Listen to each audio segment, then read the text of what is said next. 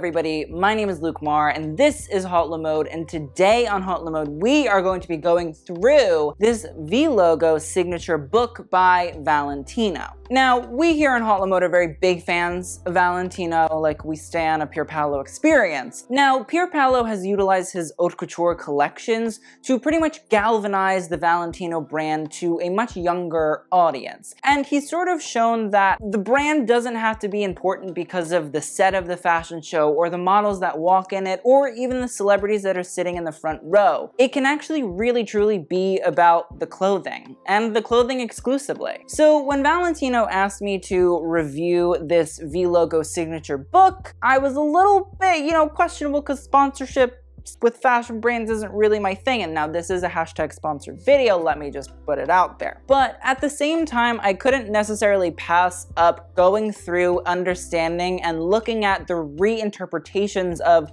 the V-Logo, which is a quite historical signature from the brand. I mean, it's been around since the 1960s. Now, the book is a collaboration between Pierpaolo Piccoli, who we have mentioned is the creative director of Valentino, and 16 different publications to actually reinterpret and freely interpret the V-Logo in their own ways, and then to have Pierpaolo sort of reinterpret their reinterpretations of his interpretation of the V-Logo. I know it's kind of complicated, but we'll get into it. A little bit of a backstory about the V-Logo before we start breaking down the book is the fact that Pierpaolo introduced his version of the V-Logo during the spring 2019 menswear collections. And in reality, he considers it a, quote, bootleg of the original Valentino V-Logo, which was introduced by Valentino Garavani in 1968 during his Scala Bianca collection. I mean, listen, the logo has been around for quite some time, although in different aspects. I mean, Jackie Kennedy Onassis loved a bit of a V-Logo. She was obsessed with it. You couldn't get it off her, apparently. Now, Pierpaolo has reinterpreted the V-Logo into bags and belts and shoes and jewelry and even garments. I mean, listen, you might not notice it, but I'm actually wearing a V-Logo coat right now. There's a little bit of a V coming up my lapels, and the circle or oval that sort of enraptures the V is all around my coat. And that's sort of the thing that I like about Pierpaolo's idea of branding. It's not like a monogram that's in your face and over the top and on every product. In my opinion, the V-Logo is something that speaks very softly to those that know its history and entices those that want to get to know it. So let's get into this V-Logo signature book. The book sort of starts out by explaining a little bit about why Pierpaolo wanted to reinterpret the V-Logo. And essentially, Pierpaolo says, how can we translate the composite history and the identity of Maison Valentino in an immediate, precise, universal, and unmistakable manner? And in a way, I kind of respect it. It's not saying, oh, we'd like to make sure that everybody knows about it. Something else that I love is that the book actually tries to break down what the meaning of a logo is and why it's kind of important. The book says, what we usually call a logo in reality is an abbreviation of logo type. I feel like I'm reading you all a story in the library. From the Greek logos, or word, and typos, letter. A word that becomes a symbol, and therefore a symbol that turns into a story. And if that's not what a logo is meant to be for a fashion brand, well, I don't actually know what it's meant to be then. The other great thing about this book is that it really does show that Valentino allowed the publications to actually interpret it from their own interpretations. It's not like Valentino was hovering over them saying, you must do this, you have to do it this way. It even says, in the book, 16 magazines have resemanticized the commercial purpose of the logo with an iconoclastic twist in free visual associations and photographic and artistic freedom. And like, they're not just writing that or typing that, like they actually allowed it to happen. Now, we do get a full sort of picture of the V, and I guess maybe we should explain the V a little bit. We're putting it on screen so you're seeing it. Now, one side of the V, the left side, has a quite firm and bold and strong sort of line, while the other is a little bit more simple. It's a little bit smaller, it's a little bit cleaner. I don't know if that's like a reinterpretation of Valentino, the brand, where it is quite firm and bold and out there, but it also maybe has a little bit of a subtle nature to it as well. And then it's all sort of enraptured in this oval-esque sort of style, but allows the V to be a bit open. I don't know if that's like reinterpreting the idea of freedom. It has a branding image that sort of encircles it, but there's still the ability for new ideas and new interpretations to come through with it. I don't know, maybe I'm just reading a lot into logos, but that's what I think of it. I also love a little bit of a fashion sketch from a designer. I do think it's one of my favorite forms of artistic interpretation. Like, I'd love to actually own quite a few of Pierpaolo's sketches from his Haute Couture collections. That would be very hot. But it's actually really cool to see Pierpaolo actually sketch out the V logo, and all of the illustrations in this book are actually by Pierpaolo himself, which is really cool too. The first publication that interpreted the logo that we're seeing is actually 032C, and there's this really magical photo of two dogs with the V logo sort of capturing them, but also one dog has a V logo belt wrapped around its neck in sort of like a collar form. And now I do know on the Valentino website there are pet accessories for sale. This is not for sale, and now I feel like my dog needs a Valentino V logo collar. That would be very hot. People might think his name is Victor. I'll rename him Victor if it has to happen. Sorry, Henry. Now, the other dog in the actual photo is sort of sitting on top of one of the Super V bags by Valentino. Now, listen, I got one of those cute little bags. I believe that we saw these from one of Pierpaolo's women's wear collections, but it does actually have the V logo here. And like, I have to say, this shit is heavy in the best way possible. Like, this little gold V, she's thick.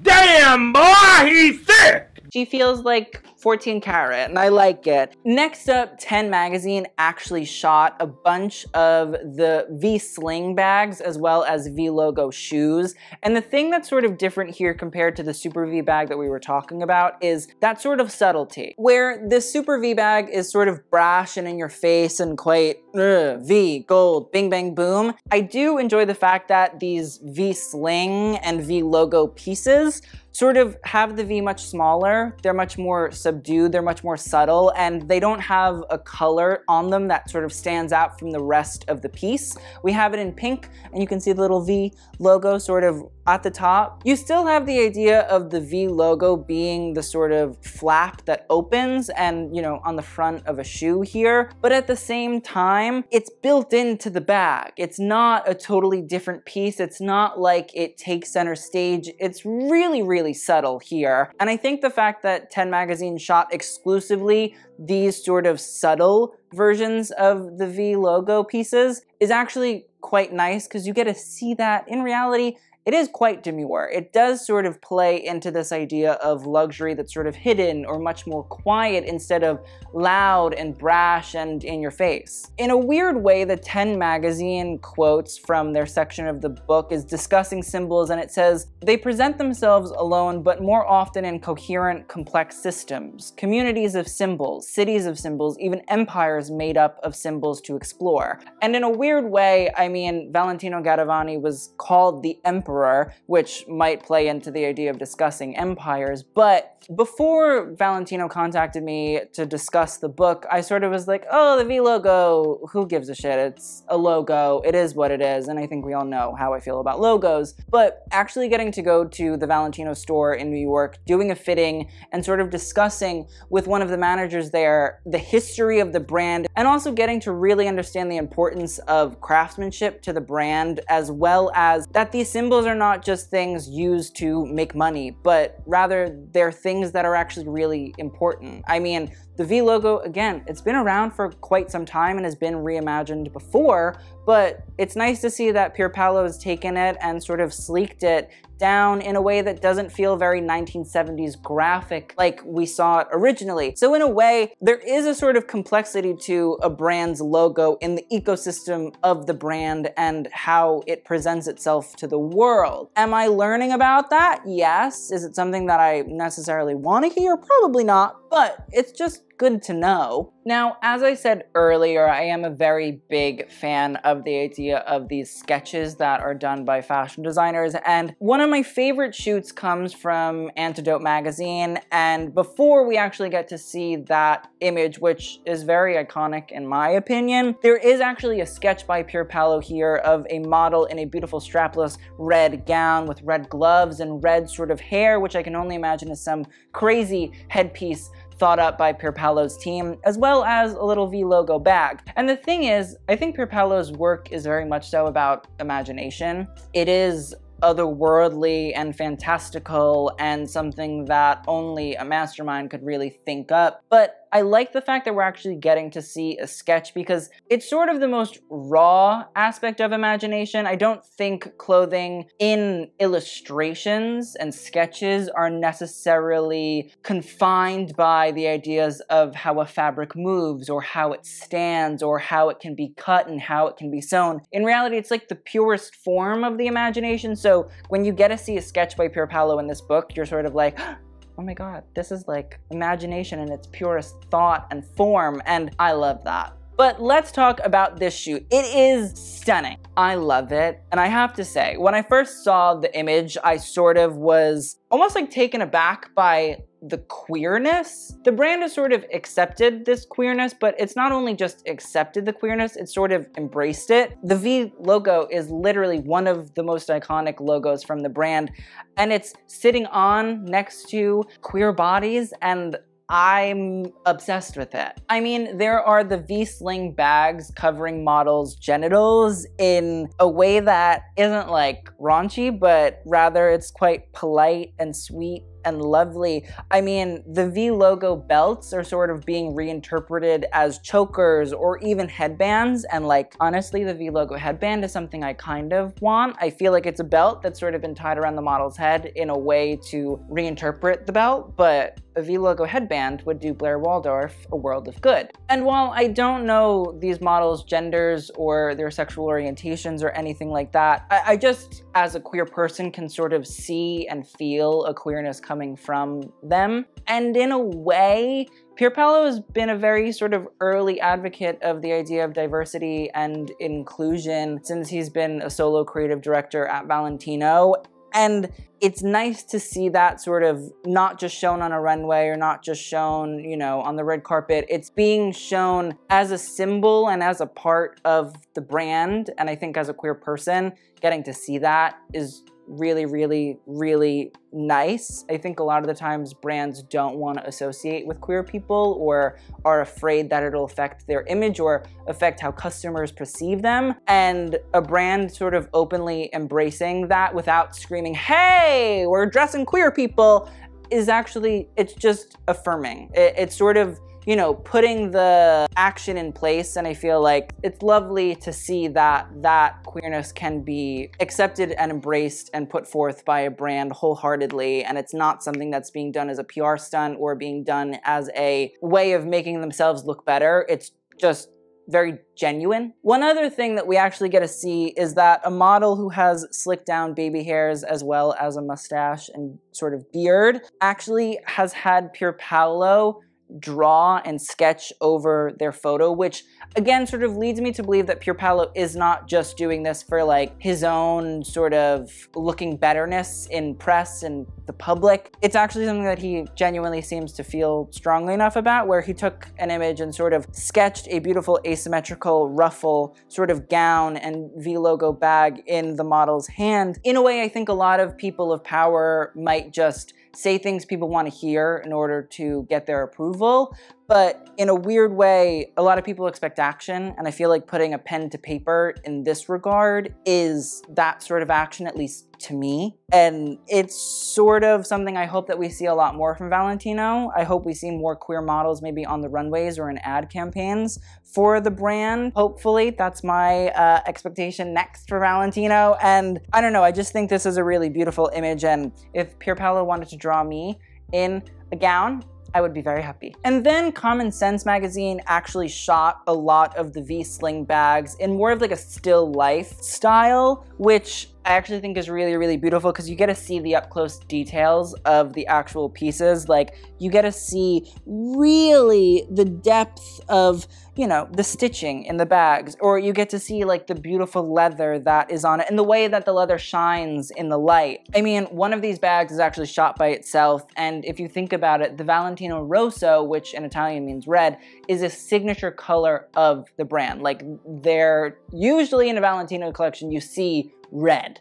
And in a way, getting to just shoot this, you know, bag by itself in that beautiful red is maybe a tribute to the history of Valentino, while also reinterpreting and, you know, shooting a modern sort of bag by Pierpaolo. We actually get to see a couple of these Super V fanny packs, which putting Super V and fanny pack together maybe isn't necessarily the best combination of words I've ever had, but you actually, again, get to see really the details of the bags. Like, the stitching is, it's sexy, it's hot, like I'd lick it. And then you really do get to see the shine of the Super V silver buckles. I'm gonna call them buckles. I can promise you that there's like a weight to it, and there's like a beauty to that weight. Like, it's heavy and there's a gorgeousness to that heaviness, and I really love it. And I think that in a way, if you're shooting this V logo, it's nice to actually see like the product shot wonderfully. It's not under the arm of a model, or it's not, you know, done in these crazy ways, which is fine. I don't mind seeing that. It's fun to reinterpret those sort of pieces, but to really just shoot them in a beautiful way for them to be appreciated just as a product, I think is a smart thing for Valentino. I don't find Valentino to be a brand that wham bam, thank you ma'am, here's a bunch of shit that we made. It does genuinely seem like a brand that cares about the craftsmanship of it, even down to the point where even the ready-to-wear, which is meant to be sort of mass-produced, is a lot of the time handmade, hand-stitched. It has aspects of it that are hand-done. I mean, my jacket, actually the V isn't stitched on it, it's hand-woven in a loom.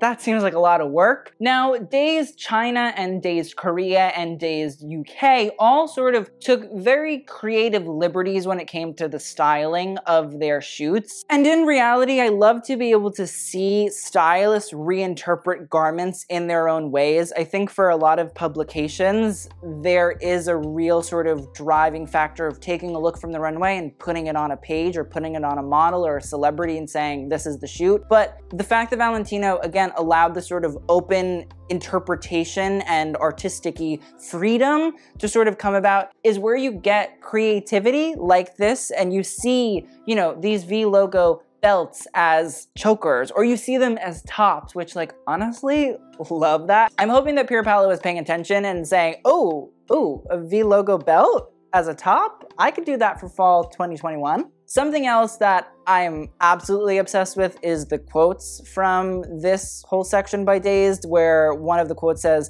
"Every community is creative because every community writes its own language." And I think the idea of appreciating people and where they come from and their lifestyles and their languages and their culture and their art is something that, at least for me as an American, is sort of new. But at the same time, there's a beauty to sort of learning about different cultures and realizing that your own culture is not the center of the universe. And that's something as an American I've had to do a lot recently. And in a way, I'm happy to see that Valentino is also sort of putting that message out there and hopefully taking that message in internally as well. It sort of gives me hope that fashion brands in the future sort of shed this whitewashed and classist identity that they've had for the longest time, and see that different interpretations of their brands from different people aren't always a bad thing, but rather they're only going to make their brands a lot stronger. Also, I mean, this model with this sword that's put into like a V logo sort of sheath is really hot, and also, like, I would hope that any future sword users are getting their Super V bags as holsters. There is a sketch of a bearded model wearing a Valentino hat and V logo earrings and what I assume are some V logo sunglasses, and honestly, like, I would grow a beard and a mustache for that to be me. But the last image that we will discuss is from Purple magazine, and again, there's a sort of queerness to the image. A beautiful V logo pump and a V logo sling bag and hat and V logo shirt is all sort of brought together on a bearded and mustached model. And again, I find that there is this sort of embracing of queerness and embracing of difference and embracing of different values and ideas and looks and styles. And I think Pierpaolo is sort of on the right track, and Valentino as a whole is on the right track. Even going into the Valentino store in New York, the way that the sales associates were dressed was not this sort of very rigid idea of gender and class put into play. Rather, it was very open and open to interpretation and open to different ideals and new ways of expressing yourself. And in a way, it sort of made me feel a lot more comfortable. I didn't feel like, oh, if I was in the women's section, I would be looked at strangely. I felt like, rather, that seems very normal here, and something that, for me, at least as a queer person who, you know, sometimes wears what are considered women's garments, I didn't feel alienated, or I didn't feel that I would feel alienated in that regard. And again, I think that only bolsters Valentino as a brand, is that they accept their customers and people that are not necessarily their customers as people and live freely as you want. And I do think that's kind of very important. The final quote that we'll sort of discuss here is, "The evolution of a meaning is an explosion of wonder." I'll be honest, it's easy to look at the V logo and say, oh, it's boring, it's banal, it's basic. And I'll be honest, I've sat there and I've said that myself. But honestly, as I sat down to sort of research and learn the history of not only the V logo, but Valentino as a brand, I've sort of come to realize that it's such a historical part of the brand and part of the branding and a symbol of the brand. I mean, even the Valentino offices in Rome have a big V over them. It's actually kind of amazing. I've come to actually appreciate the V logo. It's something that at some point can be very subtle and understated and goes under the radar, and at the other side of the spectrum can be brash and outlandish and over the top and in your face. And I guess in a way that's what a good logo should be. It should be open to the interpretation of that person that's wearing it to tell their own story. And I think we heard a little bit about, you know, the meaning of a logo is for storytelling. And in a way, this logo and Valentino and Pierpaolo's interpretation and reinterpretation of it has allowed a customer to have a much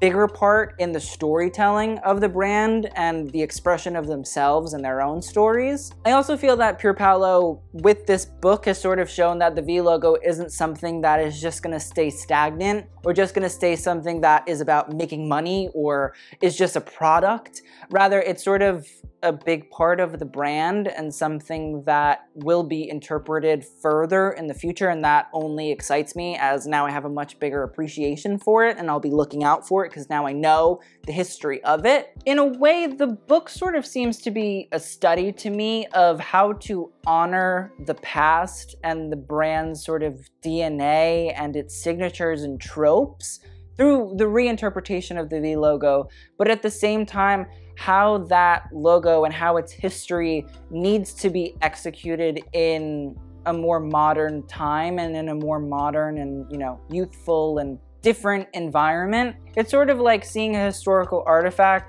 evolve with the times rather than just staying an artifact. Like there are artifacts out there and it definitely does honor its own history, but it's allowing itself to change with the times. And I think more now than ever, especially in the year 2020, there's a lot of change that needs to happen, and there's a lot of change that is slowly but surely happening. And it seems like Valentino is very much so embracing that change and that evolution and that sort of update. And I highly recommend the book. Not only do you get to see Pierpaolo's sketches and thoughts, but you also get to see a lot of interpretations and beautiful imagery that you might not be able to see in other places, as well as actual like thought-provoking ideas of what a logo means and why it should stay around and why it is important. Because honestly, I learned quite a lot about Valentino through doing the research and doing fittings and feeling a part of the brand and getting to see it up close and personal, which I personally feel is only going to make